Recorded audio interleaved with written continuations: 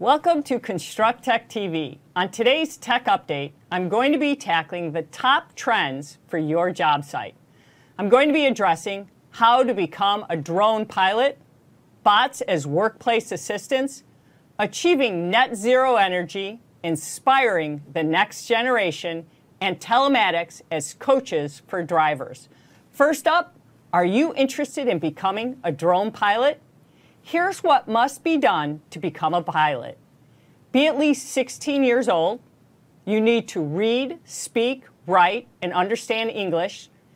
Be the proper physical and mental condition to safely operate a drone. And perhaps most interestingly, pass the initial aeronautical exam from the FAA. You can schedule an appointment at the FAA Testing Center, and once you receive a certificate, it is valid for 2 years. So what exactly is in this exam?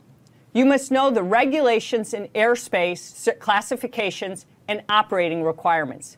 Be aware of aviation weather sources, emergency procedures, and radio communication procedures. You will need to know all about small unmanned aircraft loading and performance. Also, make sure you know maintenance and pre-flight inspection procedures. So if you are interested in flying a drone, that is a good place to start. But also, I see another trend that's really emerging. AR and VR could help you hone your drone piloting skills. Drone simulators are now available that might just assist you as you learn to fly in a virtual environment. So how cool is that? Perhaps that is just another way to help you become a better pilot. Do you need an assistant? Consider letting virtual assistants take the reins. This trend is picking up at a very rapid pace. We all know Alexa and Cortana, and we are all beginning to interact with them both in our home and in the office. But can these helpful tools take a different turn in the future? If my usage is any indication, we all might be hanging out with Alexa or something just like her in the very near future.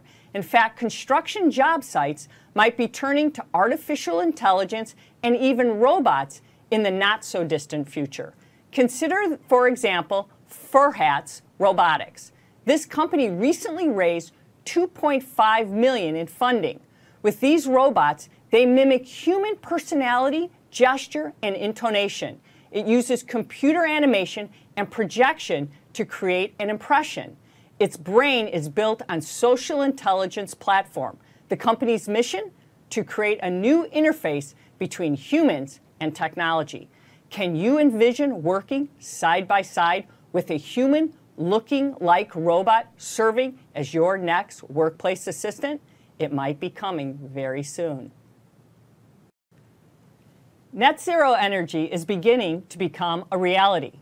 This is producing as much energy as is used over the course of a year, and naturally, it is a tough feat to pull off. There are still only a small number of buildings that meet this criteria. But the good news is research, technology, and renewable energy systems are beginning to make it more feasible. These types of buildings and homes often combine a good design and renewable energy systems. Let's take a look at just one recent example.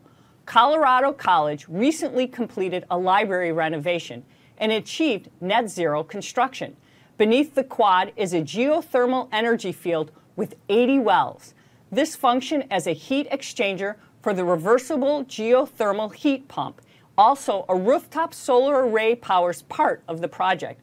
This is only one example, as I just said, but I believe we will see many more in the very near future, especially since all federal buildings are mandated to achieve net zero energy by 2030, which means those entering the planning process now are often considering it. Are you?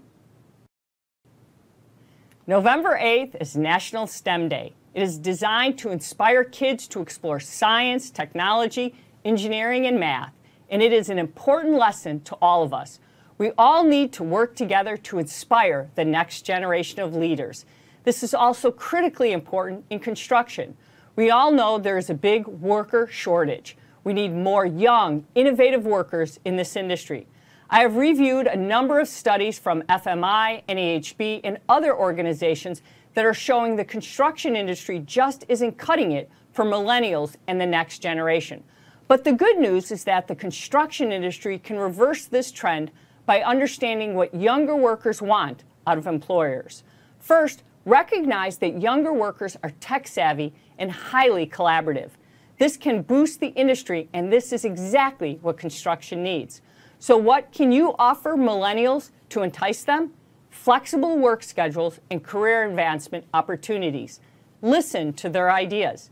They want flexibility in what they are given and to control their work schedules.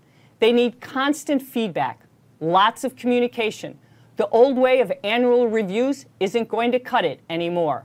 They like constant coaching and, as I said, feedback. If you want to attract the best, then it's time to think like the best. Are you ready to attract the next younger generation? Who is coaching your drivers? Perhaps there's an opportunity to let telematics be the backseat driver. The data gathered from many of these systems can help with training your employees.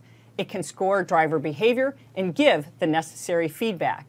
It can also identify at-risk drivers and provide predictive modeling. We see one new example come from a company called Mentor by eDriving. This can certainly be a big opportunity for construction. This new tool integrates data universes into one system.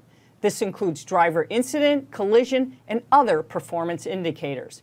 It gives drivers clear, actionable steps to improve their behavior. While this is only one example, there are many great tools out there to help your drivers. This means being able to access data about driver behavior on and off the job site for your next project. That's your tech update for today.